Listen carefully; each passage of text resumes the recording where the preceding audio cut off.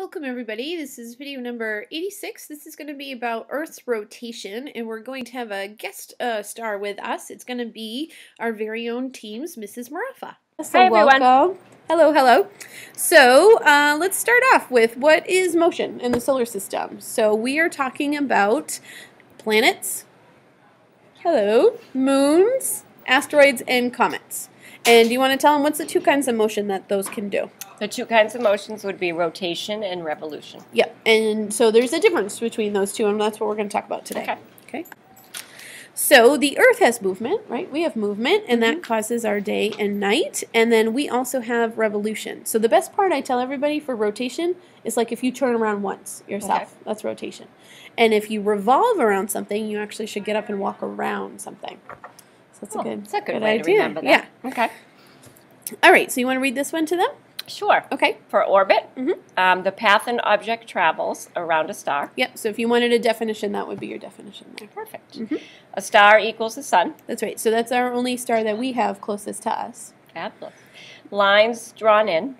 So that's these white parts that you guys are seeing down here. Those are the orbit paths, and you've probably seen pictures of those before. Like a lot of people like to draw those in with pictures. Yep. So what they're really drawing in there is the orbit, is that path. So that's what that means. Nice.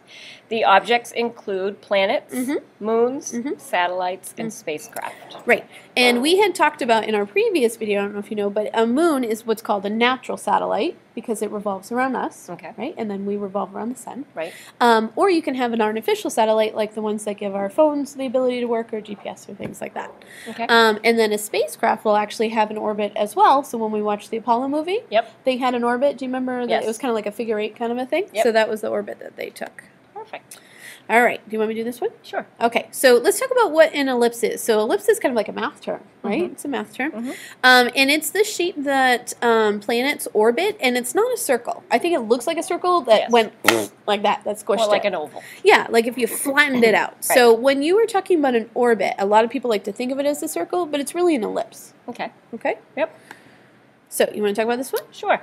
So the Earth's rotation is the spinning of the Earth on its axis. So there's your definition right there. Love it. Yep. And the result is, obviously, it causes day and night. Yep, very good. So if you needed to know what rotation causes, and this is going to be different for other planets too, and for other moons as well, is that it causes days and nights here. And that time link's going to change. Okay. Okay. So let's talk about the axis. So there is no real line that goes between the Earth. So if you're out in outer space, you're not going to see that line.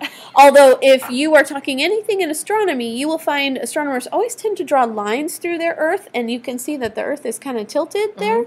And what they're trying to show you is this line goes through north and south, and it's a way to sort of orient yourself, because out in space, everything can kind of be willy-nilly. Okay. And this is a way to show, okay, we're at this point at this particular time. Okay. All right. You want to do this one? Sure. For the Earth's rotation, it takes 1 day, which is 24 hours. And this, again, causes night and day. And that's what this diagram is showing you guys here if you're taking a look down here. So it's showing you when it's nighttime and when it's daytime. And it's just showing you the difference between the two.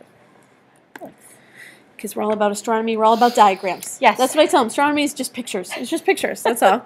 So listen, you want to read this one? These are really cool ones. So I picked out like fun ones for rotation times. Okay. Okay. The shortest planet rotation is Saturn. It's 10.7 hours. Can you imagine that? Having a 10.7 hour day? No. Like that's like that's done. Yeah, we'd have like 2 days in 1 day. Right? Oh. Yeah, cool. The longest rotation is Venus, and that's 243 days. Yeah, like, woo doggy, that's like one long day. And the weirdest rotation, let's see if you say it, Uranus. Is Uranus. Yes. And that's because, it's tipped. I tell the kids it's like going head over tea kettle. It's tipped. So I don't get how it's minus 17.29 Because instead of doing this, it goes head over tea kettle. Okay. Yeah, because somebody came over and knocked it on its side. Oh. Yeah. Do we know what knocked it on? Yeah, it was like a planet-type thing when the solar system was being formed. Yep, it was really big, so big that it knocked it off its orbit on the side. All right, summary time. So thank you to Mrs. Marafa for helping us with that. I'd like you to define rotation. Make sure you can describe the results of rotation. Create a diagram of it so that you can kind of put all three of those in the same thing if you wish. And draw or find a diagram of the Earth with an axis line through it. As always, thanks for watching, and I'll see you guys in class.